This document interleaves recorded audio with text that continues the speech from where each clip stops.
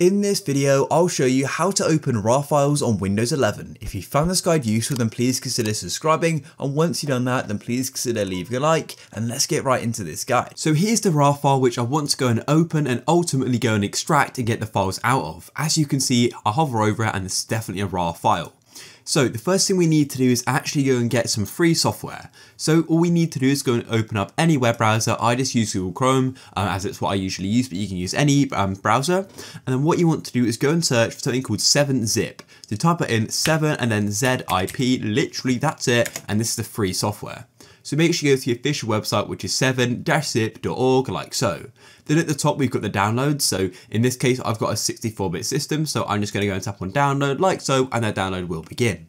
Then what we need to do is go and find your downloads. So go to the bottom of your computer and go and open up the file explorer and go to the downloads folder. So go over to the left hand side and go and tap on downloads like this. And then at the top, we've got the 7-zip installer. So go and double tap on it like so.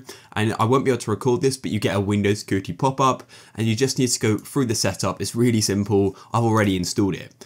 Then once you've installed it, all you then need to do is go and right click on the RAR file which you want to go and open up and extract. Right click on it like this and then go to the bottom to where it says show more options. Then what you need to do is go and hover over 7-zip like this and then go down to extract to open this. So this is going to go and create a brand new folder with everything in. So tap on it like so and it should take a moment and then it's going to go and create this folder, and as you can see here it is, it's now appeared, and that's it. I can then go and open it up and this has got everything in which was in the RAR file. And that's it, guys. I can then go and open up this document and go and look at it and things like that. And that's it. That's how you can open and extract the information from a RAR file.